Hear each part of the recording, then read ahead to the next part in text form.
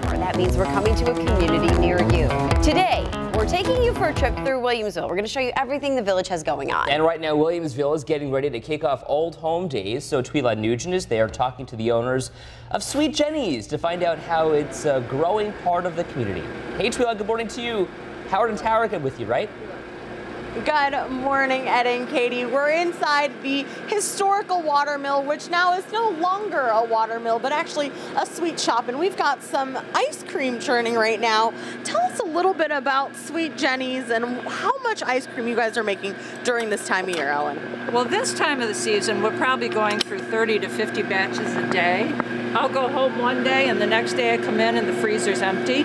So then we'll have to start the whole process all over again.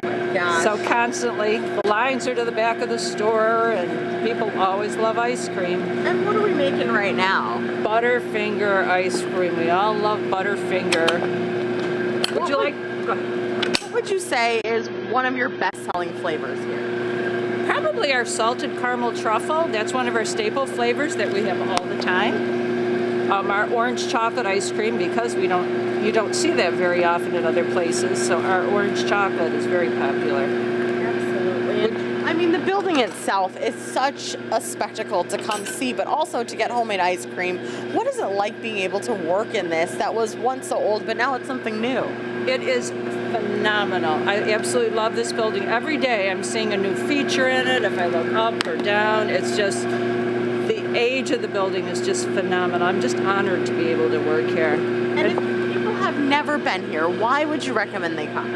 It's a destination. It's not just ice cream, it's not just chocolate. There's a comic book shop, just the history of the building, and you think of what went on back in 1811 and how much has happened since that time, and it's just wonderful. People just come in to look at the building themselves, you know, so.